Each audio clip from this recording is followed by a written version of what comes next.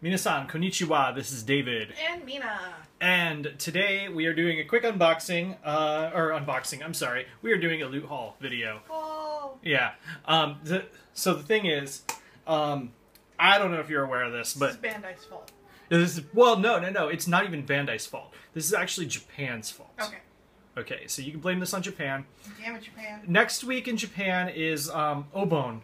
Yeah. Which is a huge holiday. Very important holiday. Very important holiday where the Japanese basically go and clean off the graves of the dead, amongst other things. But basically, it is also a week off of work. Yes, for most people. Yeah, for most people, there's a week off of work, and it's a big deal. It's a government-mandated holiday. So anyway, Bandai, before Obon, always does a summer sale campaign. And this year... what it was is for every HG or RG kit you buy, you get basically a weapon or a little accessory piece, which is kind of cool. There were 6 of them. 3 of them were released 2 weeks ago, and then 3 of them were released today. The bag is so heavy that it has to fall over. Anyway, 3 of them were released today, and in order to maximize sales before the holiday, where everyone can go home and build Gunpla, right, they released a lot of Gunpla. I mean, that sounds really cynical, but the reality is it's actually a really great idea. It is. Because the kids have been home for a couple of weeks now. Yes. They're starting to get stir-crazy. Dad's going to be home for the week. Mom's going to be home for the week. So she can spend this time sitting down with the kids and helping them build their HGs. Yes. It's brilliant. If you are building Charming. Gunpla, if Gunpla is your hobby, Obon is a great time to do that. Right. So, Bandai facilitates. Visit old people, play with them. What can you do? Yeah. So, we went to my local hobby shop, and we got pretty much all of the new releases and then some. Well, one comic. Yeah. Okay. So first off, if you ever find yourself in the area of a city called Sano, let us know. We will hook you up with like the best Gundam store. Yes. If you're up in the Gunma Prefecture, yep. Or around it, then we can hook you up. So anyway, this is not a new kit. It's pulling out first because it's not a new kit. The thing is, Reconquista probably did not do very well. Our local hobby shop literally has like a pallet-sized stack of Reconquista kits that are all 70% off. Yeah. So I got this for about $4. So, it's a pretty kit. It is. It's a cool kit. I wanted to get it in the first place, but I just didn't. So I've got it now. That is a great opportunity.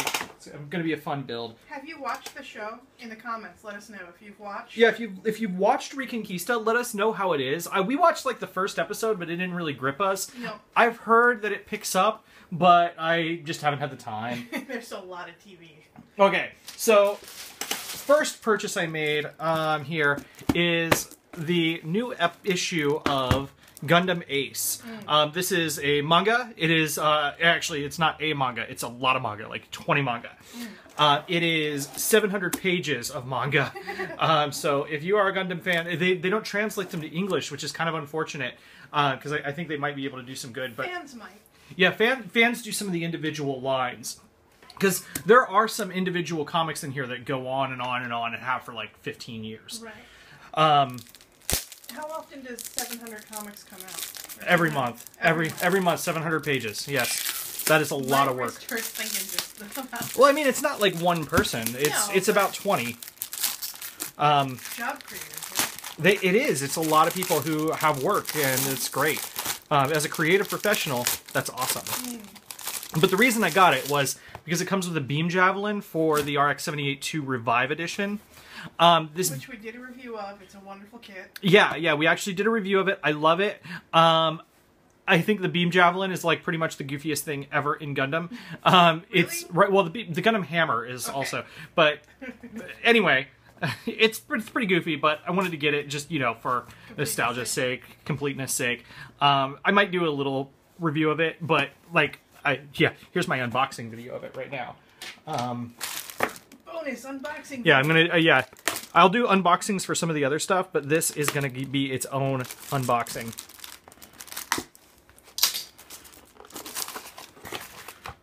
There you go. Ta-da! It's actually more than a beam javelin. It says it's for the beam javelin, but it's actually more than that. You got your beam javelin. You have some cannons here, which are actually really cool. I like those. It's got an expanded backpack kit for the RX-78 that fits these cannons. So it's actually going to have these over-the-shoulder cannons that are really cool looking. Yeah. And a smaller shield to complement the beam javelin. I like it. I think actually that made it worthwhile. I was goofing off about the beam javelin, but that's pretty cool. But I think you can get these by through like Hobby Link and stuff like that. So if you want one, you can get one. You'll probably pay an arm and a leg for it because, you know, these magazines are not light. Oh, also it comes with a lovely poster. Yay, posters. Of the RX-78 2 Revives cover. That's beautiful. Oh, that's nice. I like that. Yeah. Might have to find some space for that. We can find space for that. Okay. And I mean, yeah, it's like 700 pages, as I said, every month. If you are not familiar, like it's almost worth learning the language. Does it have the furigana? For some of them, let me see here. This one does. Hey. This one does. Actually, they all have it. Yeah, so they all. This is something you could practice reading with. Okay, so furigana is basically it's a simplified form of Japanese where the kanji, the complicated parts, the Chinese characters, of which there are thousands, they're broken down into their kana characters so you can read them phonetically. So if you're learning Japanese, it's actually a lot easier, and it's better for kids. So, okay, next. The RG Red Frame Astray. I've been waiting for this for a long time. He has not shut up about it. I have not shut up about it. Yeah, I'm very excited. The Red Frame is maybe my favorite build, period, like just in general. I love it. And I've been waiting months for it. This is basically my birthday present from Bandai. Who is this guy, the Lightning? Oh, the Lightning Zeta over there, yeah. The Lightning Zeta on our shelf will not stay standing. Oh, he's heavy. He's Mini heavy. review. Yeah. Okay, and then from the Revive line, we have the new Freedom Gundam, which is gorgeous. Freedom. Yes, the Freedom is going to be a pretty kit. I'm actually really eager to unbox and review it.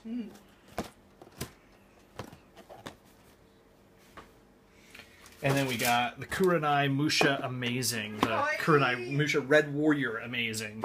I'll probably do an unboxing of that. Oh, wow, I hope that the hair is that color. It's really beautiful in the pictures. And this one is really neat. It has a whole bunch of like variant stuff. Like it's got like a chariot with a cannon on it and shit. This is some next level SD. Yes, it is. It is like SD plus. I mean, there are kits like that out there already, but yeah, but it's also a lot of gimmicks for a little kit like that. Yeah. And then we have the Gundam Leopard Da Vinci, which is a really weird. Like it comes from the Gundam Leopard, Leopard D actually, the Leopard D from Gundam X. Which is a series that nobody watched, and isn't that the one that Tamino said he hopes no one buys the DVD of? No, that's Victory Gundam. Victory Gundam. Which actually Gundam Ace is advertising right now. They just did a Blu-ray re-release of it. Yeah. Tamino's not happy. Nope. But yeah. So the Leopard Da Vinci, we will be looking at that, and then let's see here. I actually got 4 of the little bonus kits. I have 3 of them already, the A, B, and C. This is the A. It's a Gatling cannon. I wanted another one, so I got another one. And then we have, let's see, the D kit, which is these weird pipe-like fingers. If you put them together, they basically form a flexible giant hand. That's kind of cool. Like the the hand that they put on the Build Burning Gundam. Or on Gundam the End. Yeah, you're right. And then here's the F piece, which is actually a shield that looks like a slightly more edgy and like complicated version of the RX-78 shield or it looks the like a coffin. Astray. Yeah, it looks kind of like a coffin lid. Put a skull on it, you're good to go. And it has a series of different handles, which I don't know why that is, but I will look in a moment. And lastly, I'm going to have to get another one of these. God damn it. I know. Stupid Bandai. This one is a blade that goes on the arm and a beam rifle of sorts. Also, it has an extension piece and looks like a backpack piece. So, a whole bunch of cool stuff here. I know the A, B, and C. You have the Gatling cannon. You have a backpack and like an expander piece or something. I don't know. I've got them in the other room, but I got those a couple weeks ago. So anyway, there you go. There's our haul. I'm gonna grab these and start doing a couple of unboxings real quick. Get those up, and then whichever one I want to do today, I will do a review of later. Yay! All right, matane everyone. Matane.